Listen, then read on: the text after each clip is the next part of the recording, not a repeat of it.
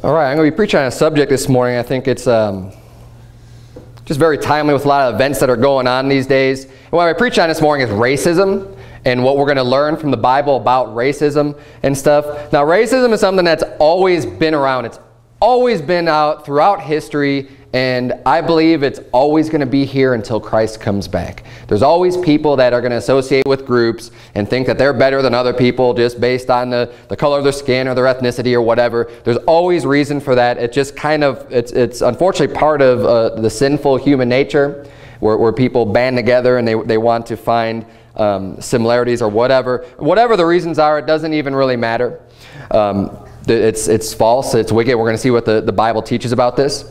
But there's propaganda being fed to the public right now, and I believe it's out to foment a race war. That there's agendas that the spiritual wickedness in high places, the evil, the rulers of the darkness of this world, are trying to cause a lot of turmoil and pit people against each other in many ways. And there's an economic collapse coming in this country, and I believe even worldwide.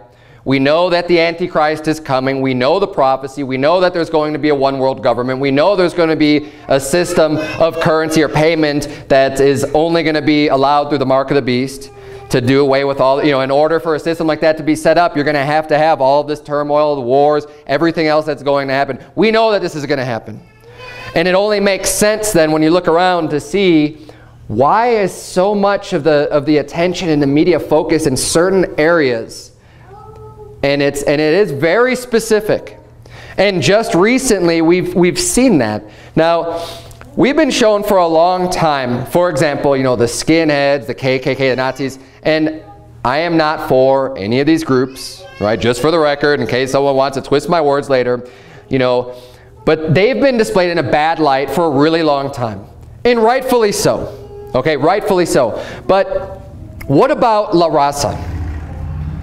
La Raza is a group maybe you're not familiar with, I don't know, but especially in California and in Arizona and in Texas, these groups are big because it's a Mexican group, and the word La Raza, it literally means the race. The race. Now, you'll have the white supremacists get called out all day for being, you're racist, the white power and all this other stuff, and just being completely, destroyed in the media and the public opinion because they're racist. But then you have a group like La Raza, which literally means the race, because they think that the Mexican or the Hispanic race is superior and that they're fighting for the cause of their race, that's not racist. Anything other than white is not racist. You can have a group that's all about the race, just your race. But that's not, the white people are saying, hey, we're about the white race, and we're about, the Caucasian or whatever, we're about this Anglican race. This is what we want to preserve. And that's racist. But then every other group, whether it's, Mexican, black, whatever, and what I mean by that is, obviously we can see, well, that's just as racist as the other, but that's not what the media is portraying. That's not what you're being told by the people who are providing information by and large to the public. There's an agenda. Why are they never called out for their blatant racism? Now, I don't bring this up because I'm white and I think, the KKK is just getting a bad rap. And I'm just upset that, oh, why are you picking on my white people and you're not picking, no, that's not it at all. It's just dishonest and hypocrisy that I'm calling out. It's not that, it has nothing to do with the color of my skin. Anybody that knows me knows that there's not a racist bone in my body. That I don't care what color your skin is or what complexion you have. That means nothing. And we're going to get into the Bible teaching on that anyways, but I've never been like that. Now look, I've grown up in an area where there were quite a few racist people. I grew up on the south side of Chicago, but in a suburb that was surrounded by black communities, but our community was really, really white. I mean, there was we had over 400 people in my graduating class in high school, and not one of them was African American or black, not one of them that I can recall. And my whole high school was like that. So that was the area I grew up in, and I had friends, and I knew friends that had family members that they were racist. I mean, they didn't like black people at all, and would make comments all the time and stuff. Now, I wasn't like that, But that's how people were. So I get it. And I'm not going to say today that racism doesn't exist, because it does, and it always has, and I think it will until Christ comes back and sets up his kingdom and makes things right. It's going to happen. But now we see today, you know, like this Black Lives Matter movement that's been real big. And, you know, I don't want to get too big into their platform and stuff. And I get what they're trying to say is that, like, you know, because it's just real broad. There's a lot of people speaking for a movement that really doesn't have a leader. So you could kind of pick out people from all different areas to try to say what the group stands for. But I'm not even going to get into that, because that's not the point here. But from all the recent killings, from Ferguson to Baltimore and all these things that were being shown, all we're being shown are the tragic events, right? And, you know, I don't claim to know the truth in all of these events. One of the problems, and you have to be aware of this in general, just when it comes to media, and you see clips of videos, never be too quick to judgment on any of them, because you don't know the whole story. You're seeing a segment, even if it's video, the video doesn't lie, the video captures what's happening. But you don't know all of the events leading up to event, or what has been said necessarily, and everything going on. And it could look real bad in one section. But when you get the entire story and know everything, the facts of what happened, it can change things a little bit, you know. And for example, I think one of the recent shootings that happened, there was a guy, and I don't know his name or anything, but the guy that was selling the CDs out in front of the store.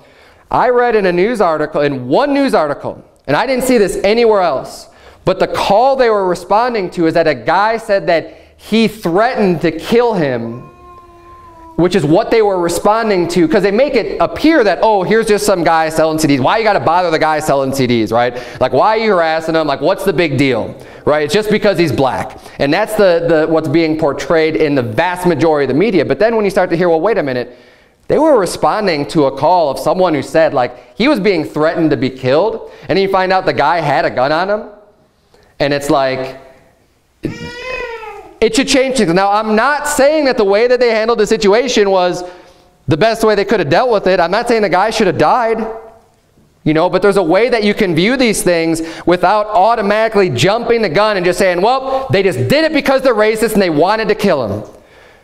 If that were the case, why wouldn't they have just shot him in the first place? You know, without even having all of the struggle and getting on him and tackling, you know, and trying to arrest him and everything else. I mean, if it was just because of his skin color, then why wouldn't they just walked up to him and just been boom? I mean, do you really think that these people are trying to just kill black people? Because I don't. Now look, I am not pro-cop, pro-police officer. Like there is way too much abuse and problems, and I definitely don't think we need a public police force. That's what I believe. I'm not for, you know, I'm sick and tired of the harassment and abuse and our liberties being taken away and you know, and just all the problems we have with the police force. Right. So I'm not pro-police, but you have to be able to look at what is going on and look at the facts for what it really is, and not just accept what the media is trying to cram down your throat and what they want you to believe about a situation. For example, another, you know, the Freddie Gray case was the one where the guy was put in the back of the paddy wagon. He was arrested, and I believe he probably got banged up. I mean, they probably gave him the rough ride or whatever. That's probably what happened. But why is it not mentioned that the man that was driving the vehicle was black himself? I mean, they want to make it about race. But the guy who would have actually caused the injuries for his death, that was driving the vehicle, was black himself. Don't buy into the false narrative that's being spelled out for you. Now look, if that guy really did that stuff, he's wicked. He ought to be punished. He ought to be put to death for causing someone else to be put to death, or at least, you know, a manslaughter charge or something. I mean, something to be responsible. And again, I don't know the facts. Just from my viewpoint, from what I've been able to see, it looks like that's probably what happened. And that's a shame, and that's wrong, and that's wicked. But to blame it on race is completely wrong also. And the big problem I see is not the race problem. It's for one, it's the accountability problem with the police. It's like police officers can just do anything and they never seem to get punished. And when they do get punished, it's a little slap on the wrist. And you know what? That is one of the things that's making people extremely angry. Now, people get a little bit misdirected on the cause of that and thinking, oh, it's just because of race. No, that's just because you're being shown specific crimes where it's a white on black. See, they don't show you the black on black. They don't show you the white on white. I read some statistics, and you know, you got to be careful with statistics too, because they could be used to say all kinds of different things, which is why I don't even want to cite the source right now, because I didn't vet it enough and really read into it enough. But just when you go based off of sheer numbers, just total body count, more white people have been killed by police officers than black people. But that doesn't fit the narrative. Now, there is a higher percentage of white population as opposed to black population, and when you account for that, it makes it more equivalent, but not quite, because then there's also, you have to look at the, well, I mean, I don't even want to get into all the statistics, but when you hear things like that and you see things like that, it's like, well, I'm led to believe that, you know, whites have this white privilege and nothing bad ever happens to white people. They don't ever get harassed by police. They don't ever get shot. They don't ever get killed. Nothing ever wrong or bad ever happens to them by cops because they have a pass because of their skin color. But anybody else of color, you know, they just are constantly, continually, always harassed and always being shot and killed and whatever. I mean, that's just the perception that's being painted. And it's not true. I believe the real problem is the militarization of the police. Amen. The police are being trained and taught that everybody is a potential killer of you. That every time you go out, you might not make it back home. And they get pumped with this information of just, you never know, someone's going to pull a gun and shoot you and kill you. When the vast majority of people aren't like that. I mean, yeah, there's some crazy people out there. But how often is that really happening? Right. And you look at the escalation of force being used now, and the cops using methods, you know, the less than lethal or less lethal of the tasers and stuff, and they just use it for pain compliance. It's like, oh, I'm telling you to do something, and again, this power trip, and if you don't do it because you have rights as a human being, God-given rights to just not bow down to everything that you say just because you're wearing a uniform, and they just say, well, you're going to listen, you know, or pull out their gun or whatever. You know, that's ridiculous, and that's a problem. Right. But that's the real problem. I mean, it's that escalation of force, and it's the tactics of handling people and going to a situation and de-escalating it instead of escalating it and getting all puffed up and thinking that because, look, and you know what? Sometimes people can be jerks. But if you're going to be in a position of a law enforcement, you have to be able to deal with people being jerks. And if you can't deal with it, then you ought not to have that job. Amen. Too many times these people get their toes stepped on, and they want to show you I really have the authority. And that's when problems happen. And that's when people get arrested for no reason. That's when people get beat up. That's when all of the abuse happens. Right. And that's the real problem. Now, again, does racism exist? Yes. Are there racist police officers? I'm sure there are. Do they sometimes target people for their color? I bet they do. But is that the big, major problem that we're seeing? No, it's not. That is such a smaller focus to the overwhelming problem that we have. And see, when you're focused on the wrong problem, when you're focused on the minor, on a smaller thing, you're never going to solve the problem. It's only going to get worse and worse. But see, I think the reason why it's being propagated is because they want to have a racist mentality to the point where now we had what happened in Dallas with the black man that shot all those police officers, and supposedly he wanted to shoot cops and white people. And it's, you know, just seeing what the media is just showing you over and over about, you know, black people are being killed by white people, black people are getting killed by white people, black people killed by white people, to where they say, you know what, we've had it. And they feel like they're at war because they've been getting the propaganda just pushed on them that these white people are evil. They want to kill you, and they, you know, without taking a step back and thinking about it, and they're buying into the propaganda of the media. Now, not everyone is, of course. I mean, that would be silly of me to say that all black people think this. No, they don't. But again, that's the type of brush that the media wants to paint with to make you think that, to make white people think, well, all black people think that. No, they don't. But you get the unstable guys like the guy in Dallas, and they're going to take it and go and do these things. But since so many people are focused on the race anyway, since it is an issue, since it is coming up in the mainstream media, let's look at what the Bible teaches about this. Because let's just see where we ought to stand as God's people. Even though we know that these issues aren't really about the race, let's just see what the Bible teaches about this. So we're going to look at the Bible and study this a little bit. Now, God likes to have separate nations. He likes people being separated in their own groups. He separated at the beginning, at the Tower of Babel after the flood, Noah got off the ark, and people started to multiply on the earth. They all stayed in one place, and then they tried to build this tower unto heaven, right? The Tower of Babel. And God confounded their language, so they had to just split up and go off and live in their own areas. And from that point on, God has always wanted there to be separate nations. That's why He chose Israel. He chose Abraham to give to make a covenant with, and to give promises to and to his seed, and that they grew, and He promised this land to them, and God had a perfect will for all of that, and He established borders and said, this is where you guys are going to live. He didn't pick a people and say, you're going to conquer the whole world, and you're going to rule the whole world under my righteous judgment. He didn't say that. He said, this is the area, this is the spot, you're the people, and you're going to have your own nation, and there's going to be nations around you. And He gave laws on dealing with all that and everything else, but that was the nation that He was going to deal with. And anyone that wanted to come and be a part of that nation, we're welcome to. But He didn't say global government. And He's never said global government. The one who's saying global government is Satan. He's the one who's going to have the one world government.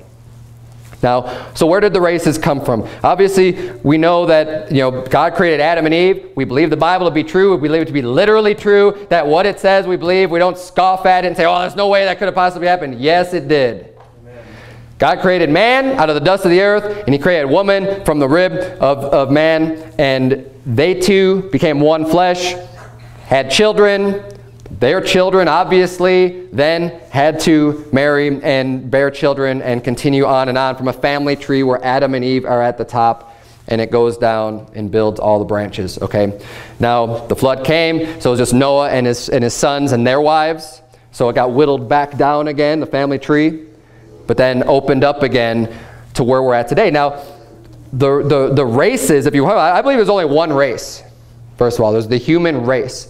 The Bible says that we're all of one blood. In Acts chapter 17, verse 26, it says, and hath made of one blood all nations of men for to dwell on all the face of the earth, and hath determined the times before appointed and bounds of their habitation. We're all made of one blood. That's right. The outside may look a little bit different, but inside the blood is all the same. I mean, it all stems from the same place, from the same source. It goes all the way back to Adam and Eve.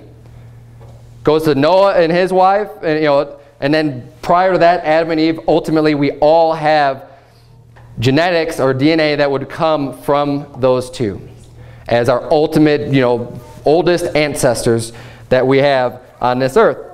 So we all have that same thing. Now, why are there different races? Why are there different colors and stuff? Well, it's easy when you realize, that's why I brought up the Tower of Babel, when people started to split off, well, they're going to be, for the vast majority, breeding within their own group. So when these sections all kind of split off, they're going to continue to have children and interbreed within their group. And anyone who knows a little bit about husbandry or breeding and stuff like that knows you can breed traits into people. Now, this one isn't specific like on purpose, trying to breed traits out of humans. But if you figure, Adam and Eve had all of the characteristics, all of the DNA, everything in their DNA. I mean, just for all different types of human characteristics. Some are dominant, some are recessive. They were all there, though, at the beginning. And the more you breed within the same group, those recessive ones are going to come out and become more dominant. And it makes sense, and it fits perfect with real science today. You can see it. We do it with our dogs. When we breed our labs, our white labs, we breed them for the white. We find other ones, and we could make them, they've gotten whiter and whiter. Really, technically, there's only, the classifications are black, chocolate, and golden, right? Or yellow, yellow. But, so technically we have yellow labs, but anyone who's seen my dogs, are they yellow or are they white? I mean, if you just looked at them and said, what color are these dogs? You're going to say they're white.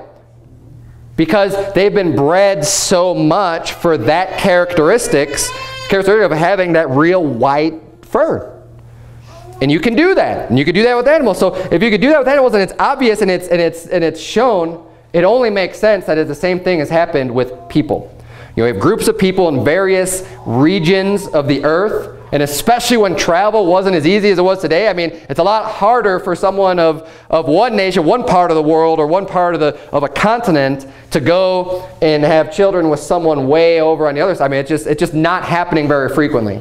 So you have groups, and these different traits come up, and that's where you have, you know, different hair texture and pigmentation of the skin, and you know, other different attributes, some physical features and shapes around your eyes and around your nose and around your lips, you know, whatever. All these things, just small things that come up as a result of breeding within the same group of people. But it all stems back to the same place. So yes, people look a little bit different from each other, but we're still got the same blood running through our veins. And that's why I believe ultimately there's only one race. It's the human race. It's, you know, people. And what that's called is natural selection. Now there's, you know, they kind of use that term with evolution a lot, and so I don't want you to get too confused, but it's technically it would be called natural selection, where you, through separation and breeding within the same gene pool that causes the differences that we see today. Now, we started off in Deuteronomy chapter 7 because I wanted to touch on this subject just real briefly on interracial marriage, because there are still some people today that believe that it's wrong and that it's unbiblical, which I can't find that at all in Scripture. And I started here with Deuteronomy 7:1 because if anyone's going to turn to any type of support for having, you know, for not agreeing with an interracial marriage, this is probably one of the places they're going to turn to prove that. But I'm just going to show you why it's just completely false. Deuteronomy 7, look at verse number 1 again. It says, "When the Lord thy God shall bring thee into the land, whither thou goest to possess it, and hath cast out many nations before thee, the Hittites and the Girgashites and the Amorites and the Canaanites and the Perizzites and the Hivites and the Jebusites, 7 nations greater and mightier than thou. And when the Lord thy God shall deliver them before thee, thou shalt smite them and utterly destroy them. Thou shalt make no covenant with them, nor show mercy on them." Now, when the children of Israel were brought into the promised land, that was the orders from God. Wipe them all out. He said, I want you need to just destroy them all. And it was only for these specific nations that God was bringing judgment upon. It was not for all nations of the world. It's not for anyone that got into a war with. Their orders were not to kill men, women, children, you know, just everything in their sight. Only for these people, because God was bringing judgment on them, and he explains that in Leviticus, where he's saying, look, he gave the law, you know, the people that were here, they did all these things. And that's why they're being judged, and that's why you're wiping them all out. But that's not what happened. The people of the land, they didn't wipe everybody out. They ended up getting deceived in one area where they made a covenant with them, so they didn't destroy them. And then in other areas, they didn't fully trust in God. They didn't just finish the job they were supposed to do, and they became a thorn. And it says in verse 3 here, it says, "Neither shalt thou make marriages with them. Thy daughter thou shalt not give unto his son, nor his daughter shalt thou take unto thy son. For they will turn away thy son from following me, that they may serve other gods. So will the anger of the Lord be kindled against you, and destroy thee suddenly. But thus shall you deal with them. You shall destroy their altars, and break down their images, and cut down their groves, and burn their graven images with fire. For thou art an holy people unto the Lord thy God. The Lord thy God hath chosen thee to be a special people unto himself, above all people that are upon the face of the earth." And people could point to this and say, see, look, God's saying not to mingle with the heathen, not to marry or give in marriage for the, you know, between you and these other people of the land, these foreigners, these strangers in the land. But that's not really what he's saying. It's not because their race is pure and they need to keep their race pure. None of that comes up. No, God is not a respecter of persons. We'll get into that a little bit later. But it's saying here not to make marriages with these heathen people, with these people that were supposed to have been destroyed. And he gives the reason why. The reason why you don't marry those people is because they will turn away thy son from following me, that they may serve other gods. Because they didn't worship the Lord. They were unbelievers. They were heathen. They worshiped false gods. And you know what? That commandment is still in effect today in the New Testament of not being unequally yoked. In 2 Corinthians 6:14, the Bible says, be ye not unequally yoked together with unbelievers. For what fellowship hath righteousness with unrighteousness, and what communion hath light with darkness, and what concord hath Christ with Belial, or what part hath he that believeth with an infidel? And this is another verse I've actually heard people say, oh, we're not supposed to be unequally yoked together. That means you have to stay within your own race. When the context of the scripture is telling you exactly what it's talking about. It has nothing to do with your skin color. It's talking about communion with light and darkness, good and evil, worshipers of the Lord and worshipers of false gods. It says, you know, what concord, what agreement is there between Christ and Belial? Belial is the devil, okay? So why would you, as a Christian who's saying, why would you worship someone who's a Satan worshiper? That's being unequally yoked together. You've got orders from God to do God's will, and you're going to marry someone who's following Satan? I mean, that's what he's talking about. This is what this means, to not be unequally yoked together. And yoked, you know, the yoke of oxen is the instrument that gets put over their necks so that they could plow and do work together. You need to be yoked with someone who's going to do the work with you that has the same faith in Jesus Christ. That's what it's talking about. I mean, it's plain and simple. If you can't get that from the context, then I don't know how else I can help you. You're just not reading, or you have a preconceived idea on what you want to believe or what you want to make it say, because that's not what it says. Deuteronomy 7 and 2 Corinthians 6 are saying the same thing for the same purpose. And that's where we see even an example of Solomon was given when he married many strange wives that turned his heart away from serving the Lord. He married wives of all over the place, all these different nations and stuff, and then what happened in the end? He ended up building altars to false gods and failed at the end of his life because his heart was turned away from serving the Lord. It's not because they had a different skin color. It's not because their complexion was different, their hair was different, their eyes looked a little bit different. That had nothing to do with it. It's what's in their heart that mattered. It's that they weren't believing in the Lord. 1 Corinthians 7 verse 39 says, the wife is bound by the law as long as her husband liveth. But if her husband be dead, she is at liberty to be married to whom she will, unless they're not of her race. Oh wait, no, that's not what it says. It says only in the Lord. Liberty, freedom. A wife, nonetheless, a woman. You know, a lot of people like to say, oh, women don't have a choice. It's just, no. A wife who's widowed, her husband's dead, she's freed from the law. She could go and marry. She has liberty to marry who she wants to marry, who she desires. Who is it that I want to get married to? I can pick from anybody. Well, only in the Lord. Again, lines up with the other passages we read. They've got to be a believer. They've got to be a believer in Christ. That is my criteria. That is the pool of people that I'm choosing from, are born-again believers. But I have liberty to choose whoever that is. And look, there's born-again believers from all races, from all nations, from all kindreds, from all tongues. The Bible says that that's who's going to be in heaven. There's going to be representatives from all nations, all kindreds, all tongues in heaven. Amen. Turn to Leviticus 19. We're going to look at and that's with marriage. It's ridiculous to me how anyone, you know, I've never heard a good argument for it because there's not one from the Bible. But it's so clear on what the criteria is for finding a spouse. It has nothing to do with your ethnicity or the color of your skin. It's ridiculous.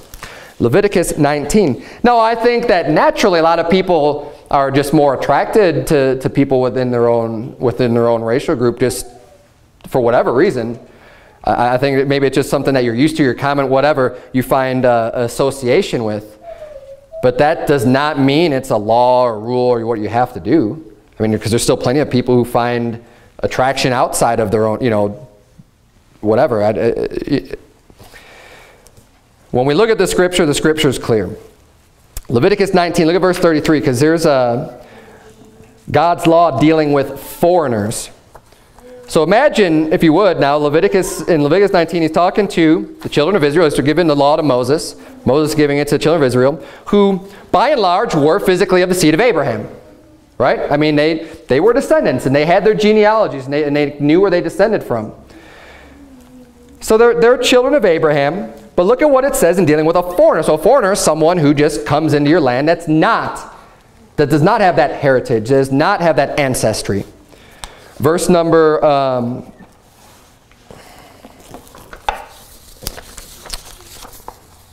33, Leviticus 19, verse 33. And if a stranger sojourn with thee in your land, ye shall not vex him.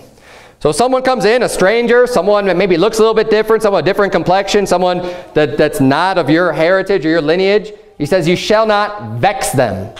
What does vex mean? You're not going to be troubling them. You're not going to be causing them problems because they look different. In God's law, he's saying, don't vex them. Verse 34, but the stranger that dwelleth with you shall be unto you as one born among you. You say you treat him just like everybody else, just like your brother. And thou shalt love him as thyself, for ye were strangers in the land of Egypt. I am the Lord your God. He said, not only do you not vex them, you treat them just like anyone else you would treat, and you love them as yourself. That's what God feels about strangers, or someone who looks different, or someone of another nationality, someone of another race. You treat them with love and respect just like you would anybody else. It makes no difference what they look like. Amen. And you will not find in Scripture anywhere that will tell you otherwise than what this verse is saying right here. Now this was in God's Old Testament law. So you would think that the Jews would have known this. Yet they still prided themselves on being the physical seed of Abraham all the way through the time of Jesus Christ, and especially in that time. Turn, if you would, to Acts chapter 10. And when you look through the book of Acts, we did a Bible study through the book of Acts. And in that Bible study, we found chapter after chapter after chapter, there were many times where you can see the pride of being a Jew. You can see the pride of being a physical seed. And we got one example here. We're not going to turn to all of them, but in Acts chapter 10, look at verse number 28. The Bible says, and he said unto them, ye know how that it is an unlawful thing for a man that is a Jew to keep company or come unto one of another nation. But God hath showed me that I should not call any man common or unclean. And this is, of course, when Peter had his vision of the the animals coming down from heaven in a basket and everything, and he didn't understand what that means. But what he was saying, he was talking to people saying, you know that right now, in the time that he was living in, it's an unlawful thing for a Jew to go and keep company with someone from another nation. He's like, you can't even go and visit people from another nation. Now, that is not Scripture. Right. But that was the Jewish tradition and the Jewish laws at that time that they established, the traditions of men and the laws of men that they were told to keep. And see, they were brought up with this type of thinking to where even Peter had to be corrected on this, and God had to show him, like, look, you don't call any man common or unclean. And because at the same time, of course, he was being called from an Italian group of people, and to go in unto them and to teach to preach unto them and everything else. So God had given him this vision to tell him, look, go and do this. Just because your Jewish law is telling you you're not supposed to do this, I'm telling you to do this. And we can see from the Old Testament, we just saw, look, you treat them exactly like anybody else. Right. So along the way, along the path, this had gotten perverted, this had gotten twisted and forgotten. John chapter 4, verse 9, you don't have to turn. Turn if you would to Galatians chapter 2. John 4:9 says, then saith the woman of Samaria unto him, how is it that thou, being a Jew, askest drink of me, which am a woman of Samaria? For the Jews have no dealings with the Samaritans. Now the Samaritans were actually part Jew. They had the Jewish blood, but they had been mingled in with the heathen more, and they didn't have the pure, the pure bloodlines and the genealogy going back. And, it was only the Jews that could still kind of claim that. After they came back from Babylon, where some of them had still kind of kept their line pure or whatever. And we see this, so it's the same thing when Jesus was talking to the woman at the well. And you say, well, wait a minute, why are you talking to me? I'm a Samaritan. The Jews don't deal with the Samaritans. And that's known. And this is the way that their culture was. They say, you know what? We are Jews, and we don't talk to anyone else, and we don't have conversation with them, and we don't have anything to do with them. That's racist. And it's not right according to the Bible. It's found nowhere in Scripture. If people doing it is found in Scripture all the time. But it's rebuked and it's wrong. It's not right. Look at Galatians chapter 2:11. We're going to see where the Apostle Paul rebukes Peter to his face for this very problem. Galatians 2 verse 11. And Galatians 2 gives us more detail on an event that actually happened in Acts. And you see, when you read through the book of Acts, you get this event, but not with all of this detail. In Galatians 2, Paul's recounting what happened and gives us some more information. Galatians 2 verse 11, the Bible reads, "But when Peter was come to Antioch, I withstood him to the face, because he was to be blamed. For before that certain came from James, he did eat with the Gentiles. But when they were come, he withdrew and separated himself, fearing them which were of the circumcision." So what's happening here is that at first Peter's fine. He's sitting down, he's breaking bread, he's eating with the Gentiles, no problem, right? Because he knows that no man is common or unclean. But then these other guys come from James, and when they get there, he feared them which were of the circumcision. Now, this isn't even talking about necessarily believers. This is talking about people who were Jews that were circumcised, and they were trusting in that, and they held to that belief of, we don't deal with anyone else. So when they showed up, Peter was afraid of what they would think or what they would say or what they did say, and he separated himself. He stopped doing what was right and just treating everybody like normal, like you should anybody else, and love them as yourself, and separated himself and stopped doing that. And verse 13 says, "And the other Jews dissembled likewise with him." See, as soon as Peter did it, then all the other people followed his lead. It only took that one person to be wrong and incorrect on this and to make that move, and now all of a sudden you've got a lot of people following him. So he's leading a lot of people astray. It was a really bad situation, insomuch that Barnabas also was carried away with their dissimulation. And even Barnabas was a great, hey, Peter was a great guy. He was a great disciple. He did a lot of work for the Lord. So was Barnabas. He did all kinds of evangelizing and preaching and going out into these foreign nations and preaching the gospel unto the heathen and unto the Gentiles. He did that. But he was carried away with Peter in their dissimulation and separating themselves from the people.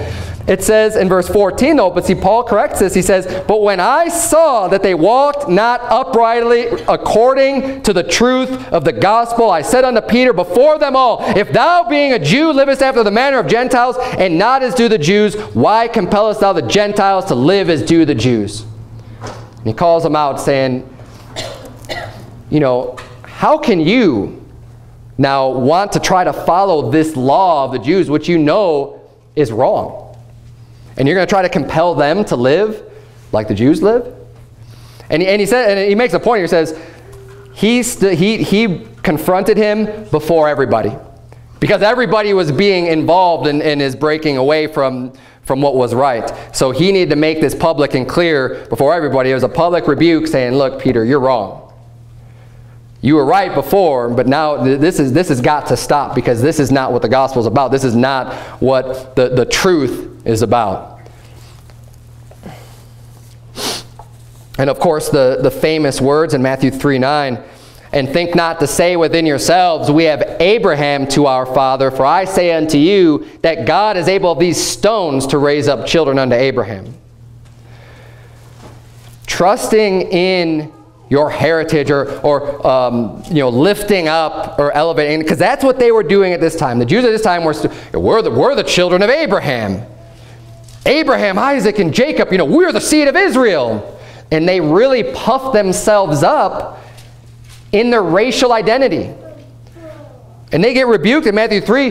John the Baptist is like, don't think that just because you're a physical seed of Abraham that means anything. He says, God's able, these stones, this inanimate object, if he wants to raise seeds on Abraham, he could do that with these stones. It means nothing.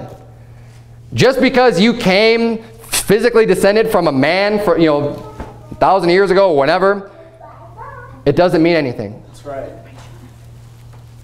But what I think is real bizarre today, turn if you go to Galatians, you're in Galatians 2, right? We're going to look at Galatians 3. What I think is bizarre today is that we have Christians today that are racist. And I don't just mean the racism of like white versus black or like the common racism that you hear about and see today. They believe that the physical seed of Abraham is somehow better than everybody else just by the mere chance that they were born into this family. Right. And I'm here to tell you today it's false. That's right. There is nothing special or better about people who are physical descendants of Abraham today any more than it was back in Jesus' day, in John the Baptist, when he says, you know what, don't trust in Abraham, your father. Amen. But even Christians today are deceived into thinking that the Jews are special people of God and they're the chosen people, and they're, that somehow, some people even think that by nature of being a Jew that like they have this free pass into heaven. That they think that like the gospel doesn't apply to them and, well, they're Jews. And Christians are always looking to say, well, let's just see what the Jews say about this. And what is their understanding of the Old Testament? Look, if they reject Christ, I don't want to have anything to do or learn from them about what they believe because it's false. Right. I mean, what do you think the apostles were trying to do then? They were trying to win them to Christ. The Jews, they didn't have a special ticket. They needed salvation by grace through faith like everybody else in this whole world does. Amen. Now, don't think that I'm saying up here and just saying, oh, you hate the Jews. No.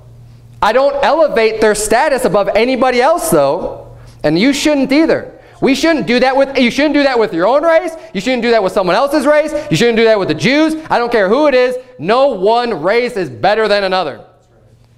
We're all of one blood. Galatians chapter 3, look at verse number 6. Galatians 3 is so crystal clear, though, on this subject of the promises and how how we should even view the Jews. Are they an elevated status? Does it matter that they're a physical seed of Abraham or not? Galatians 3 verse number 6 says, even as Abraham believed God, and it was accounted to him for righteousness, know ye therefore that they which are of faith, the same are the children of Abraham.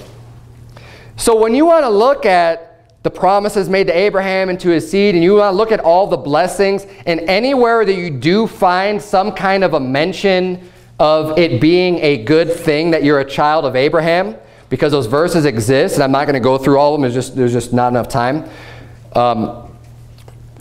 When you see that, you can look at Galatians 3 and understand that those promises weren't just for physical seed. It's never been about the flesh. It's never been about the physical. It's always been about the spiritual. Always. Right. Your flesh cannot save. That's why we're not saved by our works, because that's our flesh. We're saved through putting our faith in Jesus Christ. It's a spiritual salvation. It's a spiritual children of Abraham. And that's why it says, they that are of faith, the same are the children of Abraham. If you are of faith, if you are a born-again believer in Jesus Christ, you are a child of Abraham today. Amen. That is what the Bible's saying here. We're going to keep reading here. Look at verse number 8. And the scripture, foreseeing that God would justify the heathen through faith, preached before the gospel unto Abraham, saying, in Abraham, in thee shall all nations be blessed. Now, are all nations the physical seed of Abraham? Nope. Of course not. But in him all the nations shall be blessed.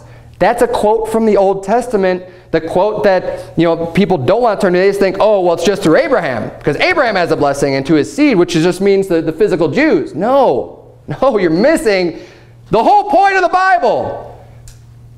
It's not about that at all, and it never has been, and it never will be. It's about salvation. It's about the faith in God. That's what makes you a child of God. That's what makes you a child of Abraham.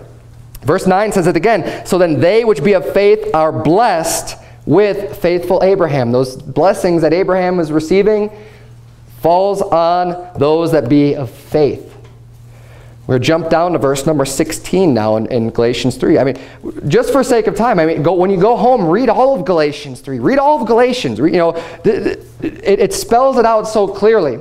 But verse number 16 says, now to Abraham and his seed were the promises made. He saith not unto seeds, plural, as of many, but as of one, into thy seed, which is Christ. And again, you go back, and it boggles my mind how the people who want to say that the Jews are special and they have all these promises of God, and they turn to the verse that says the promise is unto his seed, and they say, see, it's unto the children of Israel. Galatians 3 says specifically it's not to the physical children. He said not seeds, plural. That was to Christ.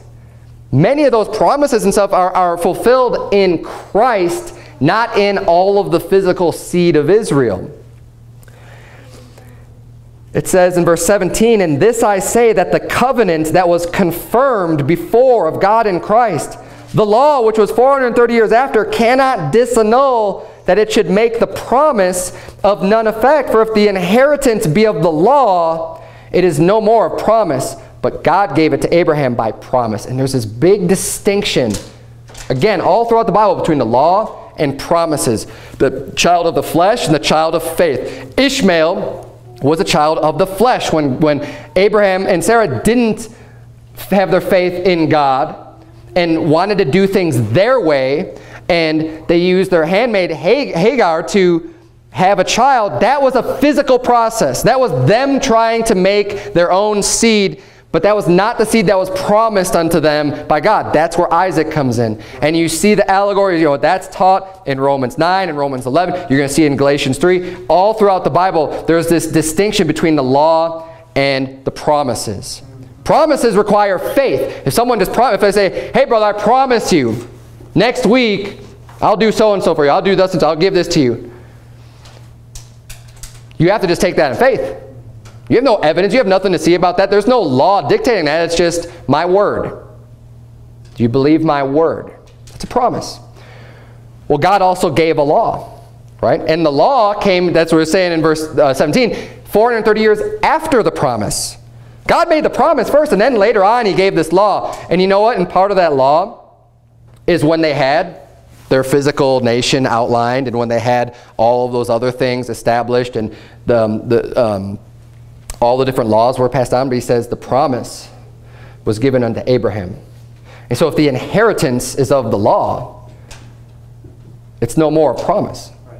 If a law just dictates that this is what you get, then that's not of a promise. That's not of faith. But the inheritance, it says God gave it to Abraham by promise. And it's that faith that that allows you to even receive the promises. It's not the law, it's not the genealogy, it's not being a Levite, it's not being a particular tribe of Israel. Jump down to verse 26 here in Galatians 3.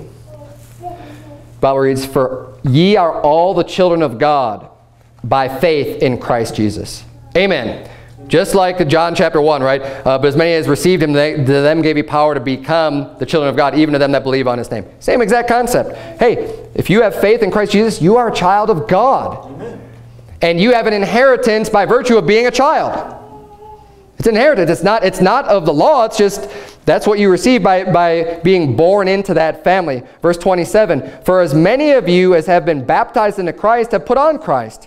There is neither Jew nor Greek. There is neither bond nor free. There is neither male nor female, for ye are all one in Christ Jesus. And if ye be Christ's, then are ye Abraham's seed and heirs according to the promise.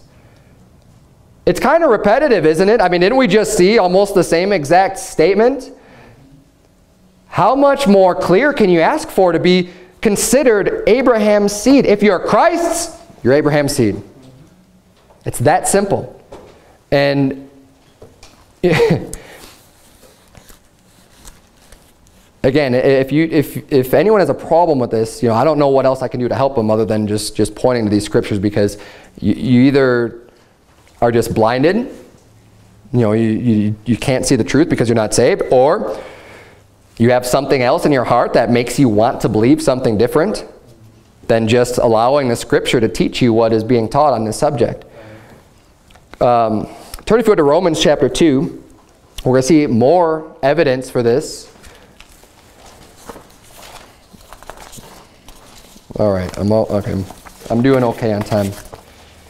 Just need to make sure, because there's so much evidence. I mean, I had to pick and choose what I was gonna use today, because there is actually quite a bit of detail on this subject. Now, we're dealing a lot right now with Jews, right? Specifically with, because let me remind you that obviously the whole concept, the whole sermon subject is on racism and how the Bible teaches on it, how it's wrong. It's completely unscriptural. It doesn't matter who our descendants are from, but the majority of the teachings on this subject has to do with the Jews, because that's who the primary focus is throughout the Bible, right? Is this people that God has chosen and has made holy and has sanctified out of the rest of the world. And we saw in the opening chapter that the reason why he did it, it's not because they were some great powerful nation, but it's because they were small in number.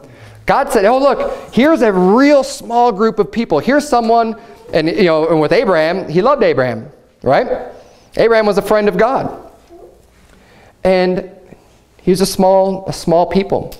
Someone who didn't have power, didn't have authority, that would have been easy to just get kicked around. God likes protecting the poor and the needy and the home, and the people who are in need.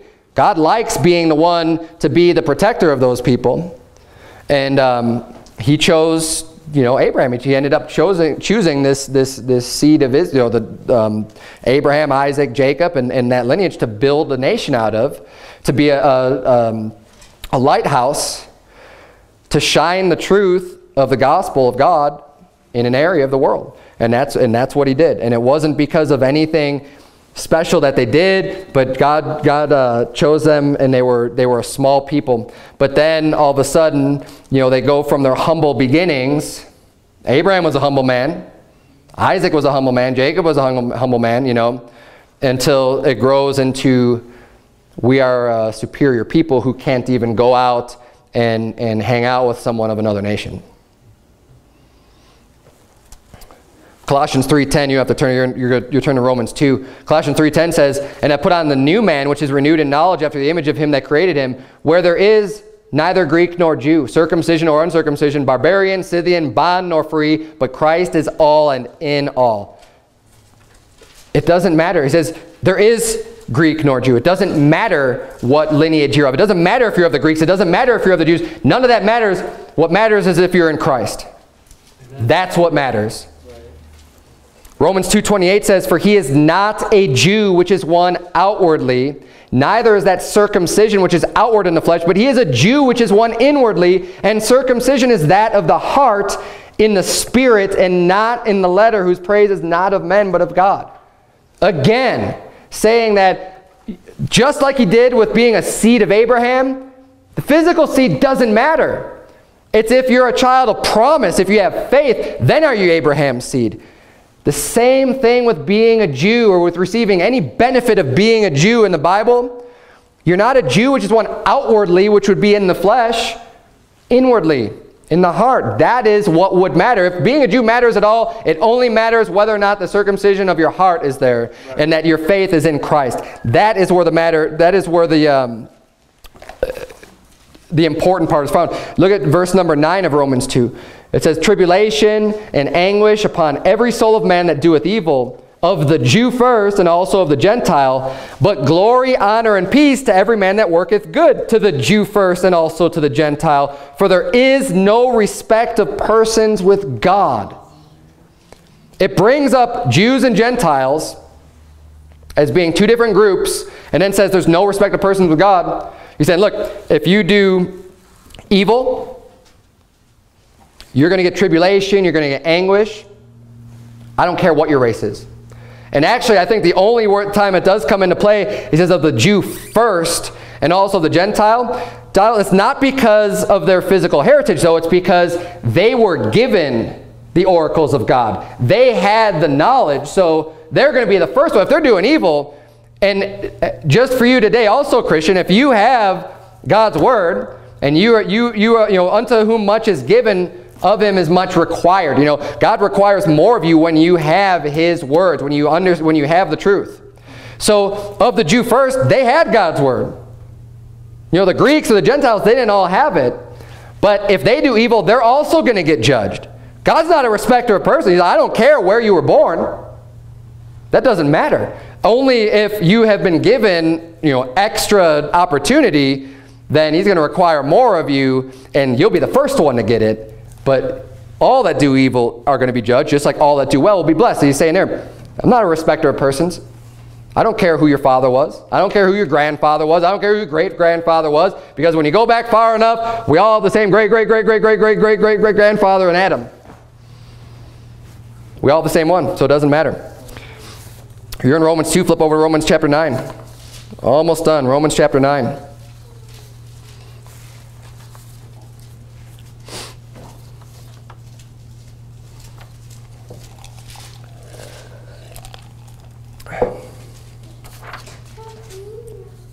Romans 9 verse 3 says, For I could wish that myself were accursed from Christ for my brethren, my kinsmen according to the flesh, who are Israelites, to whom pertaineth the adoption and the glory and the covenants and the giving of the law and the service of God and the promises. So here he's talking about his, this is Apostle Paul talking about his physical brethren, the other children, descendants of Israel. Okay? And what he's saying here, he says, to whom pertaineth the adoption and the glory, the covenants, right? The covenants were given to the physical seed. The giving of the law was given to the physical seed. The service of God was given to the Levites, the physical seed, right? All of these things were given unto, he's saying, look, they have all these things. To whom pertaineth. All these things pertain unto them. I want them to be saved, is what he's saying. It says, whose are the fathers, and of whom, as concerning the flesh, Christ came. Jesus Christ was physically born a Jew. He was, he was descendant of David, who is over all God blessed forever. Amen. Not as though the word of God, verse 6, hath taken none effect. For they are not all Israel which are of Israel, neither because they are the seed of Abraham are they all children. Again, how many places do we have to see this in the Bible before it's going to sink into our heads that this doesn't matter? Right. Seed of Abraham. He's talking about the physical seed of Abraham, or they that are all, not all Israel, which are of Israel, which means they're physically from Israel. They're not all of Israel. They're not all called Israel. Just because they were physically born of Israel does not mean they are Israel. They are part of Israel. Verse 7, neither because they are seed of Abraham are they all children, but in Isaac shall thy seed be called. That is, they which are the children of the flesh, these are not the children of God. But the children of the promise are counted for the seed. If you're born physically of the seed of Abraham, that does not make you a child of God. That does not make you saved. That does not give you any special credit or standing with God. It's always been about the promise. It's always been about the faith. It's always been, like Romans chapter 4 talks about Abraham. And Abraham believed God and it was counted unto him for righteousness. We saw the same thing in Galatians chapter 3. It's never been about the law. It's never been about the flesh. It's always been about the promises.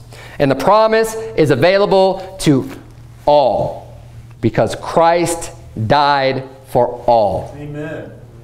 So that faith in him makes you a child. If anyone here is born again, like we already have a culturally diverse group right here in our small church. And anyone here is born again, we're brothers and sisters in Christ. That makes us of the same group or ethnicity or nationality, whatever you want to call it. We're brothers and sisters because God is our Father. And we ought to be treating each other as brothers and sisters. And not treating anybody any different based on the way that they look.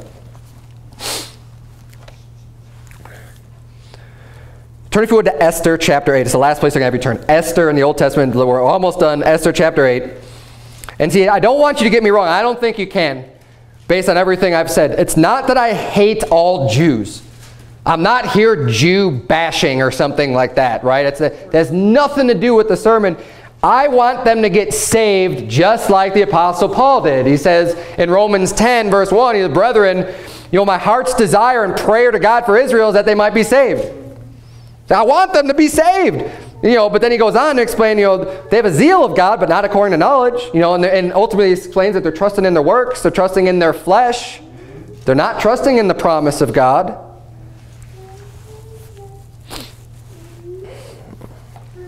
And of course, one more proof that our heritage, our race, our ethnicity doesn't matter in God's sight, besides everything else that we've already seen. In Titus 3:9, it says to avoid foolish questions and genealogies.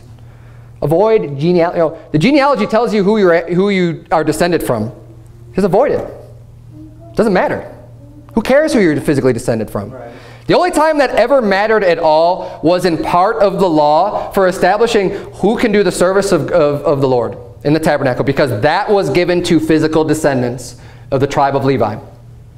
That's it. The priests and the Levites were doing the service of the Lord. And that was important for them to say, yes, this is who was given that inheritance and that job. That mattered for that time frame under the law until Christ came. But when the Levitical priesthood changed, it didn't matter anymore after that. Because now we're under the order of Melchizedek. We're under the order of Jesus Christ as our priest. And none of that even matters whatsoever. And even then, it's not like it mattered to make you better than someone. It was just what your job function was going to be in serving God. And we're going to see that here in Esther chapter 8. Because even nobody can claim that they just have this pure blood, Abrahamic genealogy. You can't prove that. None of those full genealogies exist. And I want to show you here in Esther chapter 8. This happened a long time ago. You remember in Esther with Mordecai and Esther and King Ahasuerus and Haman hated the Jews, and because of Mordecai, he's like, Mordecai's not bowing down to me, and he wanted them to submit. And he's like, no, I'm not going to bow down to any man because I bow down and worship the Lord. Right? And he made that sense. The whole story in the book of Esther, great story. But what happened here at the end, right? God delivers them. God gives them a great victory. All the people that hated him wanted him dead. They were allowed to fight back, and they were able to destroy all their enemies.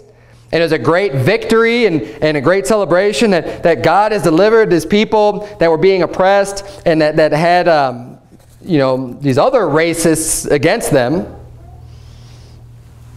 And then it says in Esther 8, verse 17, look at verse 17 of Esther chapter 8. It says, and in every province and in every city, whithersoever the king's commandment and his decree came, the Jews had joy and gladness, a feast and a good day. And many of the people of the land became Jews, for the fear of the Jews fell upon them. They became Jews. If it only was something that you could do through being born into physically, then how could you become a Jew? It's about the many people of the land. How could you become a Jew? This means that there were foreigners, there were people who were not of the seed of Abraham all the way back in this time. And I can't tell you exactly when this time was. I don't have that knowledge right now, memorized of what year BC this was. It was a long time. Right. A long time before Christ. That's right. When these events happened. And to say at this point during King Ahasuerus' reign there were people becoming Jews from outside of the physical seed, well, once they've become Jews, you don't think they're going to be marrying and given in marriage within that group of people. And it doesn't even tell you how many, it just says many of the people. So right there, I mean, oh, your bloodline's polluted. It's never been about the bloodline. Right. It's never been about that. Amen. It's been about the faith. And you know what? God has always wanted people to come to him. Always. Even when he chose his nation to give the gospel to. And it makes sense that he chose a group of people to to reveal himself unto, to raise up prophets from, and to have an established, hub to work with. And they were supposed to, be able to evangelize other people, and other nations were able to come to them, and the other nations were supposed to hear and fear and hear the wisdom of the law and be like, wow, God must be with these people because they're so wise, because they have these great laws and everything else. That was the point. The point was never because God just wants to damn a whole world to hell except for this select group of people. Right. Never been like that. Right. God's attitude has never changed. The Lord's not willing that any should perish, but that all should come to repentance. God's always wanted the unbelievers, the Gentiles, the Greeks, whoever it was, to repent of their false gods, repent of their idols, and believe on the Lord Jesus Christ. Believe on the Lord back then. Believe on the Messiah. Believe on the Savior. And get saved. And then be one of His people. Be a child of God. Let's bow our heads and have a word of prayer. Dear Heavenly Father, Lord, we thank you so much for the great honor and blessing it is to be called a child of God, dear Lord, that you have begotten us again just through faith in Jesus Christ, dear Lord, that we could all be brothers and sisters. God, I pray that you please help us not to be deceived by the media and by the prompting to kind of take sides based on the color of our skin or where we were born or our physical heritage, dear Lord, that help us not to fall into that trap, that fleshly way of thinking of, oh, these people look different than me and they're coming against me and now we need to band together with our race and against their race. Dear Lord, help us never to do that, but that we would be able to just stand on your word as truth and help us to expose the lies of the media, dear Lord, that are trying to cause these racial wars and divide the people, dear Lord. I pray that your people would never be divided, but that as brothers and sisters in Christ, we could unite all over the place to stand up against the evil and the spiritual wickedness in high places, dear Lord. In Jesus' name we pray. Amen.